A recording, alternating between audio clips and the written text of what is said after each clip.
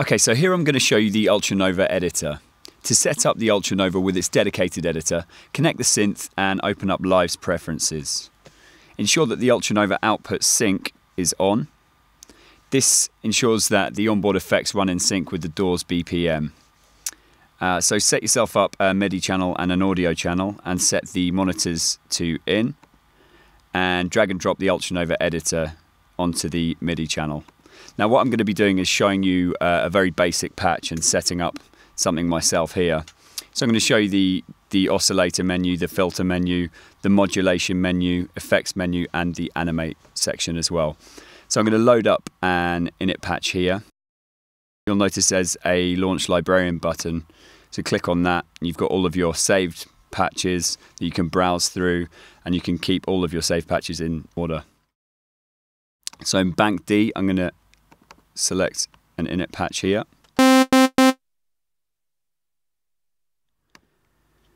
So this is the oscillator menu. You'll notice there's 3 oscillators here.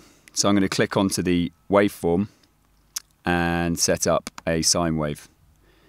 You'll notice the mixer section here as well. This allows you to add level of each individual oscillator, and you've also got ring mods 1 and 3, ring mods 2 and 3, and a noise level there as well. So I brought up the levels of oscillators 1, 2 and 3 here so you can hear them. So now I'm going to change this waveform in oscillator 2 to a digital bell 3. You can obviously adjust all of these different parameters here, so I'm going to add a bit of density detune and density. And in oscillator 3, I'm going to choose one of the many wave tables available. Adjust the pulse width. And virtual sync. And add a bit of density detune here. You've got an overall effects level here and an output level as well. Now you can add more voices in the unison section here simply by clicking onto this and moving it upwards. I'm going to be setting up a bass patch, so in polyphonic mode of the portamento section here, I'm going to set this to monophonic, and I'm going to adjust the portamento time. Octave lower. In the amp envelope section here, you can adjust the ADSR settings and the attack slope to suit, and the decay slope here.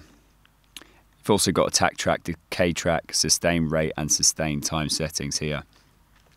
Now in the filter menu, you'll notice there are a number of different routings available. Bypass, quite self-explanatory, single, series, parallel 1 and 2, and drum. So I'm going to be selecting parallel 2, and I'm going to firstly listen to filter 1. So you can click into this window and select different filters as you wish. And you can adjust frequency or resonance, Q, key track, filter envelope amount, drive, the amount of drive, and the type of drive here.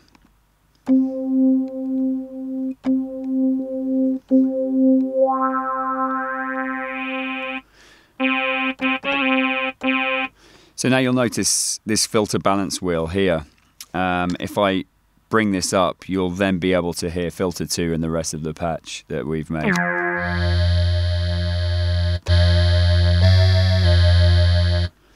This is a filter envelope section here. Again, you can adjust the ADSR settings and the slopes as you wish. So that's the oscillator menu and the filter menu.